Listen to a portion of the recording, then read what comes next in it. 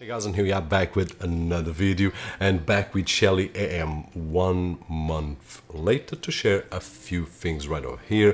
One of which is the two type of connections that I already made, which I will explain in just a few moments. I also want to show you how the different readings we will get, and I also want to do a comparison here with other systems that I've got in terms of measuring.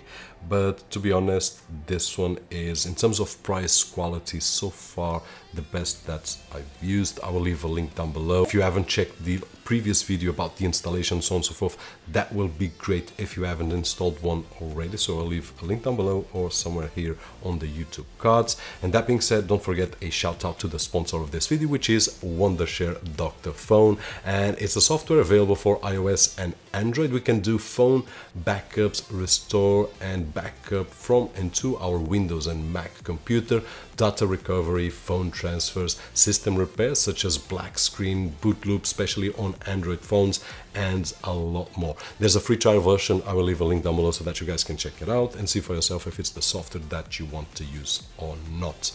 And talking about software, the Shelly software is awesome, as we have seen on previous videos.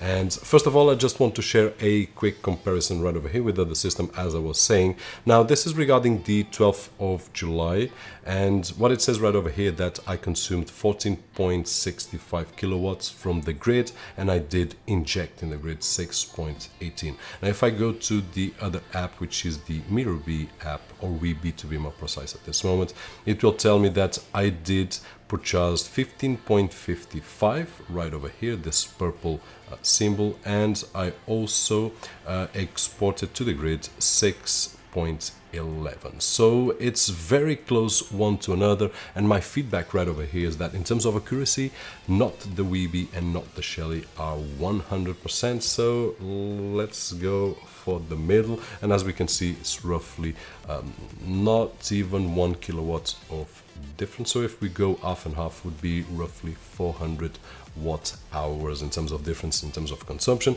and in terms of production, really small, 16.18 and 16.11. Now, if we look at the WeBee, it has a lot more details, as we can see right over here. Total consumption 35.46 kilowatts, and I only got from the grid 15 because I did use actually 19.91 from the 26 total produced. So it's a different situation, but the price is 3 times more. So when people ask me, hey Robert, is it worth it? Honestly, if you want really the lot of data and you are crazy about this stuff, then probably we'll have to balance it. But if you want to get precise readings with a nice software at an affordable price, then don't even think about it, because this is just awesome. Now, one thing that I would like to mention right over here is that initially on the install video, I showed one of the ways of installing, and what I did was the production clamp is just for solar PV production, but the consumption clamp, what I did, an experiment, was to place it in a place that will only read consumption.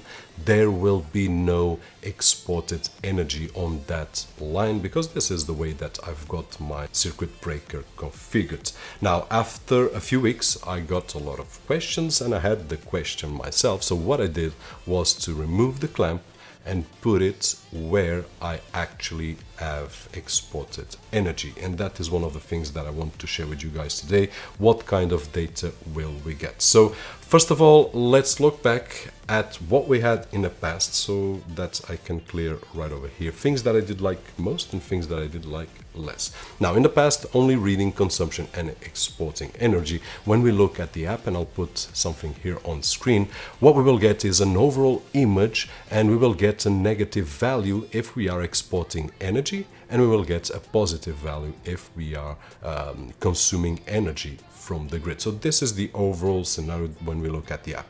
Now, when we go inside the app, and we will actually see Shelly EM for the consumption and Shelly EM for the power production, we will have a positive value when we are consuming energy, and we will have a negative value when we are producing energy. And that was the way that I had configured. And honestly, if you ask me, Harold, do you enjoy looking at the app and seeing a negative value if you are exporting, or a positive value if you are getting from the grid? Yes, I do. Downside is that it will not read the amount of energy that I export to my grid, and this is the biggest downside. Now, if we look at the app, and right now it's recording live, so nothing like the other video that you just saw because it was recorded before I moved the clamps. So if I look at the app, what we'll see right now is that I'm consuming a overall of 297 kilowatts at this moment, and it will not tell me right over here how much I'm exporting or how much I'm producing. And there's nothing wrong with it. It's just a different way of reading, and honestly we will get used to it. But the thing is that, and this is the main message, we will have two choices and then you will be able to see which one you prefer.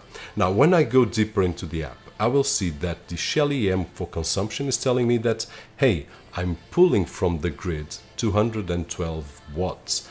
At the moment, the total consumption is 2.93 kilowatts, but you are producing from your solar PV 2.71 kilowatts, so we are just getting 200 kilowatts from the grid. Now, if I shut down the AC, for example, for a moment, we will see that the values will change. And right now, I've got a minus 479, which means that the 479 watts at this moment are being exported to the grid. But nonetheless, the total value right over here, the 2.22 kilowatts that we will see here on the top, and we will see right over here, is the total consumption. So this is the biggest difference that we will see when we have the clamp on a place that reads the consumption and reads the exported energy.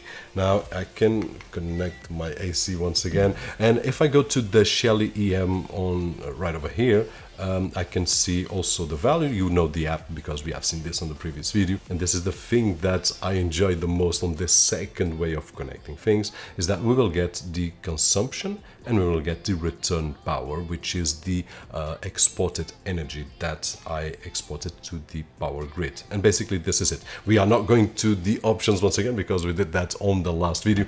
Guys, the beauty of this is that we have more than one choice. We can do a lot, at least two ways that I can see. If I found out a third one, which I'm not imagining how, I will share with you guys. But basically the main message is that having two ways at least, I'm no one to tell you which one is the best, and my advice is just one, which is if you already have one of these Shelly EM systems to get your power consumption. If you only have power consumption, then it's just awesome. There are no options, just power consumption, so that we can improve our energy consumption around the house, and that is just great. But if you have power consumption and solar production, then there are these two ways of putting it, and my suggestion would be to try both of them. See which one you will get more comfortable, the one that you prefer, and then regardless of what I'm saying or anyone else is saying, the important is that at the end of the day you get a